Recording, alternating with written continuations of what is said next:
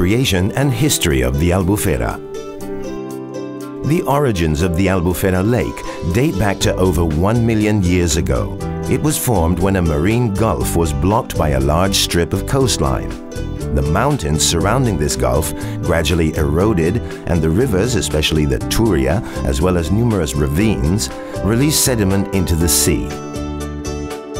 The sea currents deposited the sediment near the coast, creating a sandbar that rose up above sea level.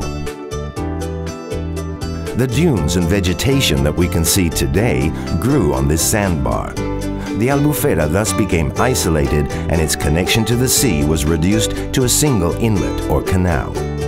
At that time, the lake spanned the area of the entire nature reserve, covering some 30,000 hectares. The Romans and Muslims have left traces of their admiration of the beauty of the lake and its surroundings. But the first clear references to the lake are not found until James I conquered Valencia in 1238 and claimed the property of the Albufera and the Devesa forest for himself. 2 centuries later, the crown also granted privileges on the goods produced in Albufera to the church, to the city chapter, and to local fishermen and inhabitants.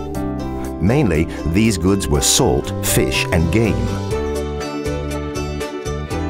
The saltwater lake was connected to the sea by a natural inlet that remained in existence until the early 18th century. However, rice farming gradually took over. Large amounts of fresh water reached the area through the Royal Canal from the Júcar River, which led to the expansion of this crop, and the lake was reduced in size because of the earth dams built for planting rice.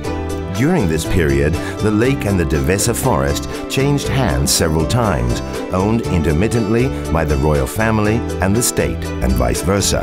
However, in 1927, King Alfonso XIII gave the Albufera to the Valencia City Council in exchange for just over 1 million pesetas.